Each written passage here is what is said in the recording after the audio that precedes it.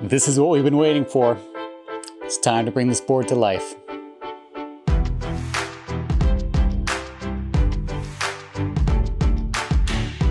Hey everyone, my name is Neil and this is Real Terrain Hobbies.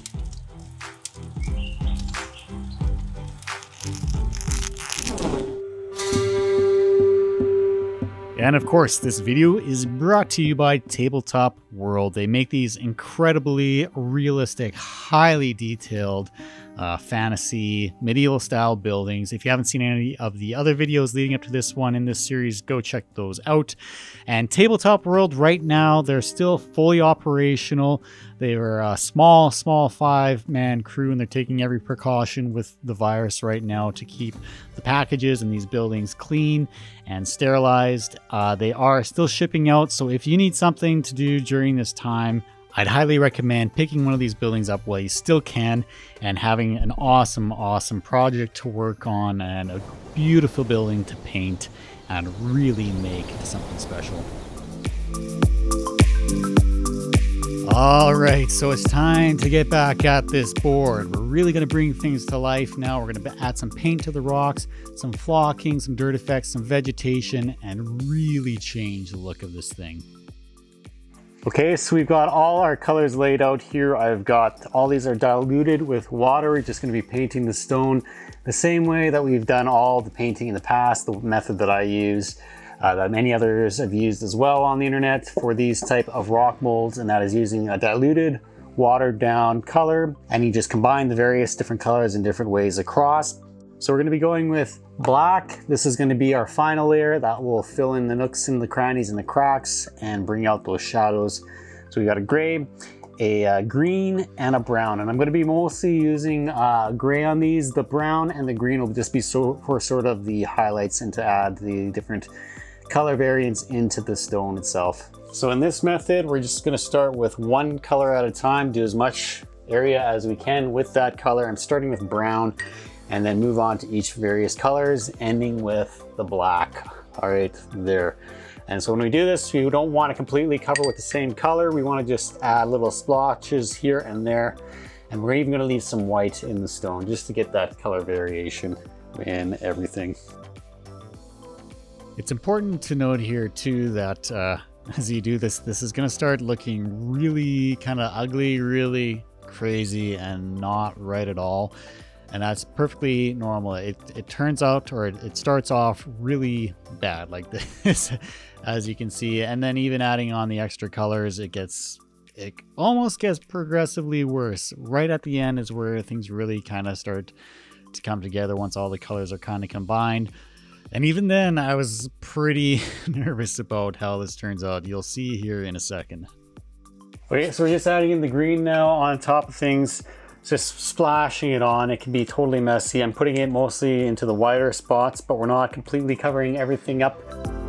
All right, so I'm just adding in light gray here, and honestly, this didn't do too much for the overall look. I wanted some lighter kind of grayish rock to sort of match the stonework on the actual Tabletop World buildings.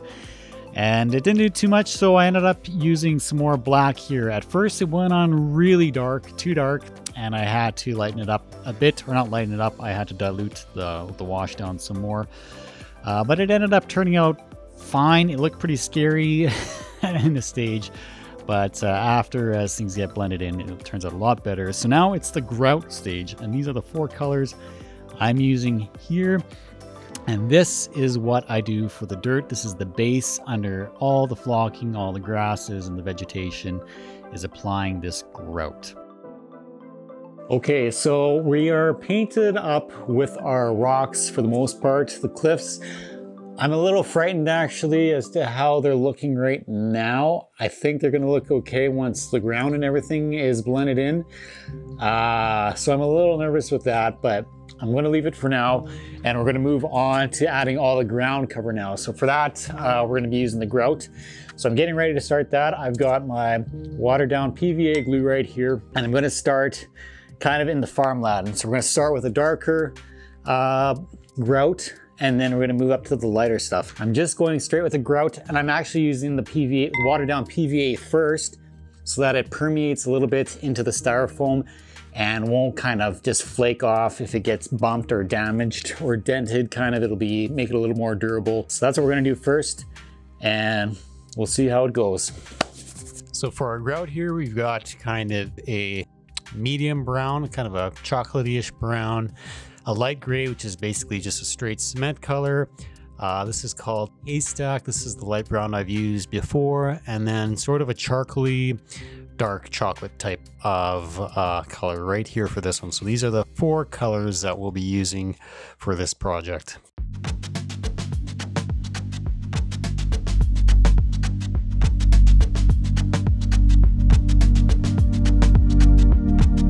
Alright, so as you saw, I first applied the watered down PVA to really make this bond well with the styrofoam below. Started off with the dark grout and worked my way to the light around the edges. And now I'm also painting up the sides of the cliffs here.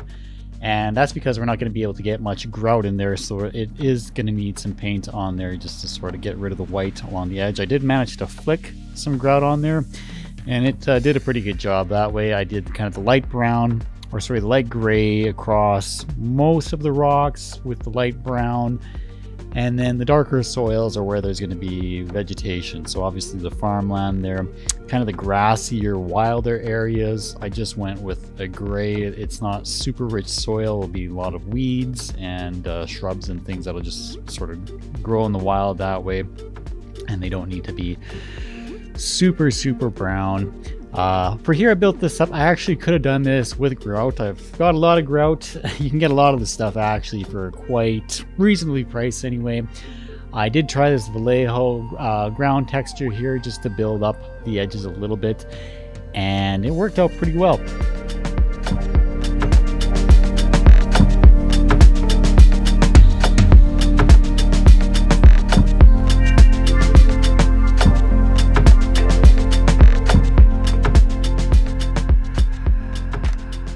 So I've had this 2-part epoxy, this fast drying stuff, for a little while now. I want to say maybe 4 months, and it has completely hardened up. Basically, there is an expiry date to this stuff, which kind of sucks. Now I got to go and buy some more. So I don't even know if it's worth it to get these big tubes or not, unless you're going to be using all of it fairly quickly. So yes, I don't think I'll be getting these big epoxy 2-part resin glues anymore, just the smaller syringe style, so they don't go bad on me.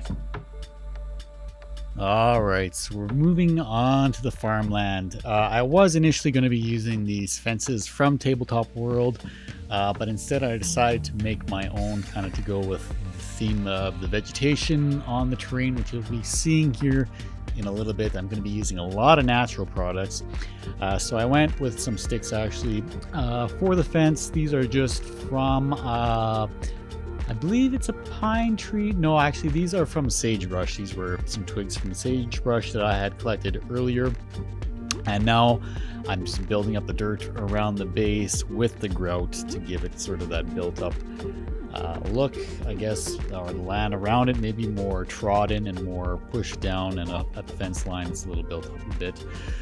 So I'm doing that there. Also here at the bottom of the bridge, I wanted a nice kind of muddy section, so I put a lot of grout down, and then I just drew in the tracks for the wagons, for various wagon tracks and things like that into the grout.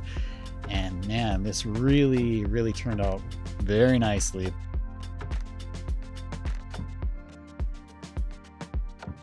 So after I've laid the grout down in this dry stage here, what I would do is wet it with a spray bottle just to get it all nice and moist, and then on top of that we add in the watered down PVA glue. This helps, by wetting it first, it helps that glue to really soak in a lot better. If you're trying to apply it right on the dry stuff, it just sits on top. It doesn't do a good job. Use a spray bottle first, and that'll really help things along the way. Alright, so we're moving on to the crop fields here, and I was really racking my brain for a while how exactly I was going to do these. I wasn't sure if I should use the Vallejo texture paste again or not. It just seemed like it comes out white. It felt like that would be a really cumbersome way. And finally, I just decided to really take some big scoops of the grout and pile it on, wet it down, and use the watered down PVA that way. And I found that to be perfect. Now here, these are from Tajimi1.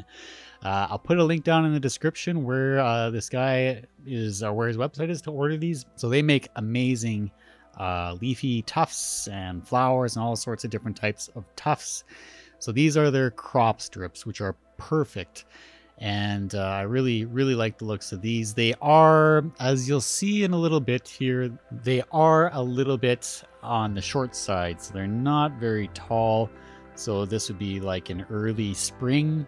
But as things progress here, we end up going with more of a summery kind of look and not so much spring. So if you can kind of think of them as like a smaller plant of some kind.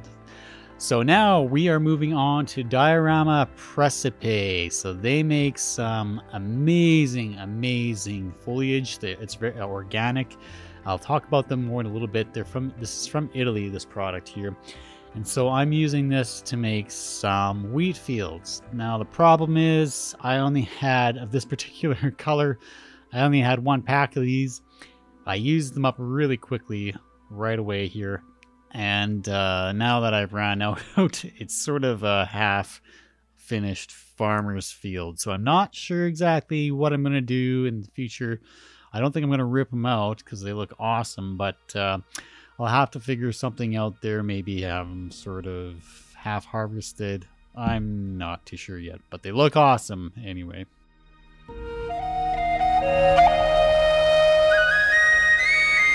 Okay, so it's time to get on with our flocking. And for this, I'm using my two go-tos, which are the Woodland Scenics Green Blend and the Woodland Scenics Earth Blend. These are two that I kind of always fall back on and blend them together, as you'll see. And if you want a link where to get these, you can go to realterrainhobbies.com, and I've got these and pretty much everything else that I'm using here in that shop as well. So we're going to start on these cliffs. Kind of in this area here, I'm going to leave some patches kind of bare, and then put the flocking down on these areas, as well as get some static grass. Probably not over here, but more over on that side.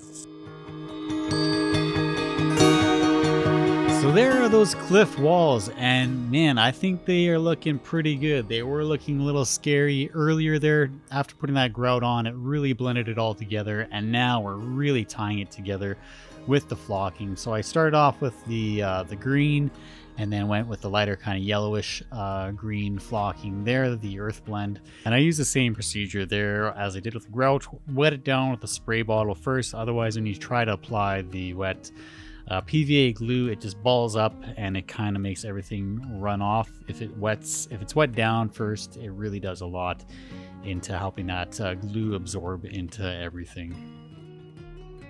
Now, a big key here with this grout and making things look realistic is the different shades and the different tones. So this is the lighter stuff, and it goes a long way to really bring out the realism. I guess this would be the more kind of dried out spots. I use this for the paths and the edges, kind of where there's a lot less vegetation. But that's one key thing there to make this the realism really pop out. And now here I'm just continuing onward with the flocking. I sprayed it down again first with the water bottle, and now we're adding on the glue, and things are really coming together. All right, so we are pretty much done with the flocking now. I've got the three different colors down. We've got the yellow grass, the blended turf, and the blended green. And those all add a really nice effect. I like the way they all come together. But kind of generally across the board, all the grassy areas sort of still all look quite similar. And I'd like to add some variation into that. So what I do, I go to that I really like, that you've seen in my previous videos here, is peat moss. This stuff right here. So you just, I got this right out of my garden area there in the backyard. We got this stuff for the back. Get this at your local gardening place. And it really adds a lot in terms of kind of as a dirt effect, as well as like under forested areas, kind of rotted leaves, rotted vegetation, things like that. It adds a ton of detail in there, and I really, really love it. So I'm gonna add some of this into here now, and it should really add quite a bit. So let's see what we can do. I tend to go heavier with this stuff in the forested areas rather than kind of where there's not going to be too much other vegetation, but I did end up putting it into the dirt as well, using that sifter just to get the big chunks out, and that peat moss really adds a lot.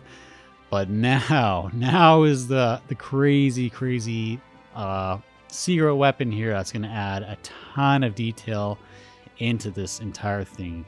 These products are absolutely phenomenal. They're incredible. You'll see here in a sec exactly what these things are. All right, guys, we're on to the exciting stuff now. All the flocking is more or less done. The grout and all that pretty much there. Maybe some touch-ups here and there, but for the most part, that is good. Now it's time to pull out the secret weapon. So this stuff here was sent to me all the way from Italy. This is handmade foliage stuff. We've got stuff for tree canopies, for bushes, vines, tons of stuff, super realistic.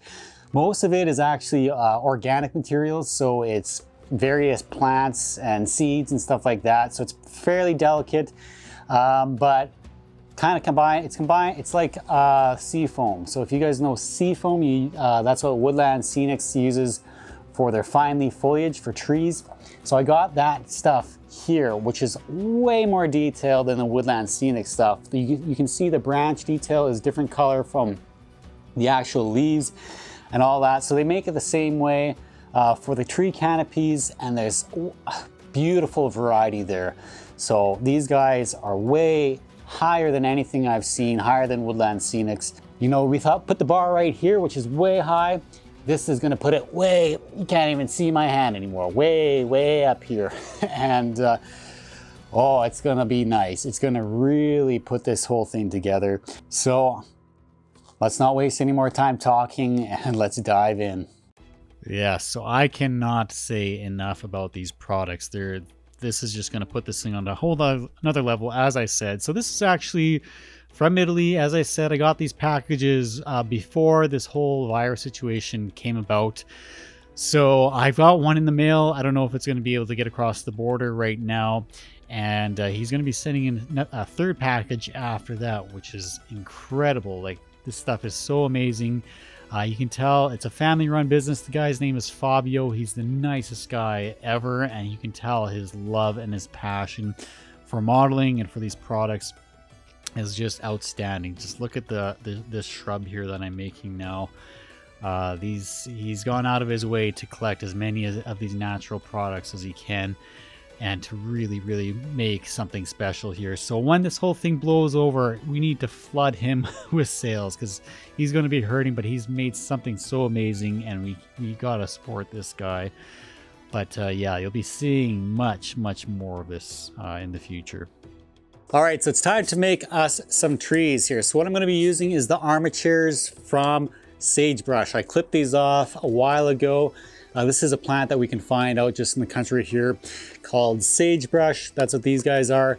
And so I've got quite a few of these here that I'm going to be dressing up with the canopy leaves, which are these guys from Diorama Recipes. So I'm taking out this one here. This is kind of has some purple lavender flowers on it. I think it would go well with this. This is a somewhat of a lavender tree, I guess.